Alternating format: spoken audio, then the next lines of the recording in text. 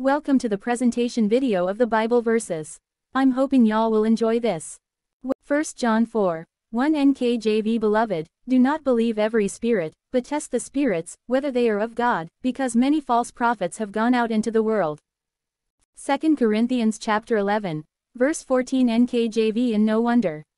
For Satan himself transforms himself into an angel of light. 2 Corinthians chapter 3. Verse 6 NKJV. Who also made us sufficient as ministers of the new covenant, not of the letter but of the Spirit, for the letter kills, but the Spirit gives life. Romans chapter 2. Verse 8 NKJV. But to those who are self-seeking and do not obey the truth, but obey unrighteousness, indignation and wrath. 1 Corinthians chapter 15. Verse 33 NKJV. Do not be deceived, evil company corrupts good habits. James chapter 1. Verse 26 NKJV. If anyone among you thinks he is religious, and does not bridle his tongue but deceives his own heart, this one's religion is useless. Colossians chapter 2.